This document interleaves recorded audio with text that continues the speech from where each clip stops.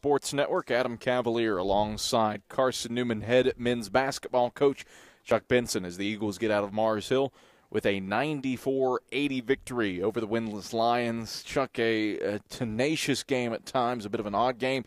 You shoot lights out. When you do put the basketball into the air, it goes through the hoop more often than not, but also 21 turnovers. How would you typify this game? I'm reflecting on the word you just used. Tenacious, was that you said? Yeah. What was the other word? I don't remember. It went in and out. Only if tenacious means pathetic does it apply.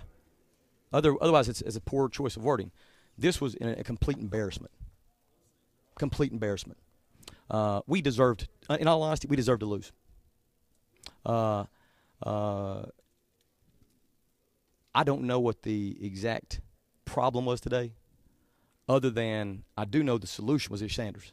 If Ish Sanders doesn't come back to life, we just lost, period. We're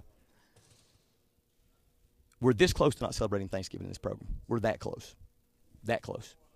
So I hope that something happens between here and our return to Jefferson City tonight that changes my mind, because that right there is not what this program's about.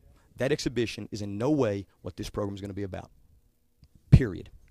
How do you mean then? What good shooting performance, but sloppy? What's the idea then?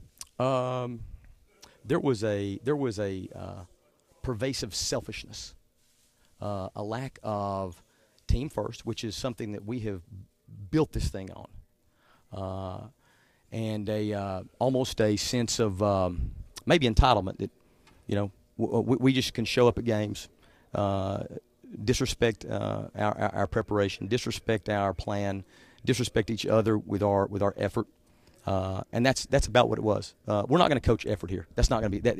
We're not doing that. You'll either play hard or you won't play, and then you won't be here. You know, and tonight there was a lot of begging guys to play, and that was so disheartening, but unbelievably disheartening to see that, because I have a great deal of respect for these players and for this team and for this program and where we've gotten it to, and for us to come out tonight for no reason, for no good reason. In fact, we should be extra hungry after getting our rear ends kicked at Coker, and we come in here and act like we're God's gift to the game. You start out the contest slow. Coker cans 4 of their first 6 threes, takes an 8-point lead, but a 27-13 scoring spurt, if you will, from the final 4 minutes of the first half through the first 4 minutes of the second half. Was there something that turned the tide there that enabled you to do what you needed to do? Or was it anything, or just shots started falling? Look, man, we made some shots, okay? We made some shots, and we can make shots. But every other thing about this game, every other thing doesn't work. Is not enough to win another game this year. Every other thing about it. We are nothing. I'm telling you, if Ish Sanders doesn't return tonight, we just got beat. No question about it. No question. And I can handle losing. I can't handle poor effort. The effort, the both mental and physical that I saw from too many guys, too many critical guys. Our what do we have? Our 7 veterans, completely unacceptable. Completely unacceptable. Our new guys, I'm gonna give them a break. The veterans, no way. You look at it; it's the game before Thanksgiving. It's a Mars Hill team that's winless and giving up 108. Does that play into? Is it a psychological thing, or is this an ongoing issue that started at Coker? Okay, listen, we won 4 games, right? Mm-hmm. We played horrifically in our own classic. I think I said something more or less this same conversation we've had already this year.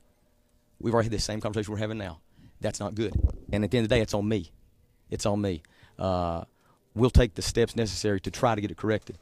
But in any endeavor where you have multiple people involved, everybody's got to want to get a solution.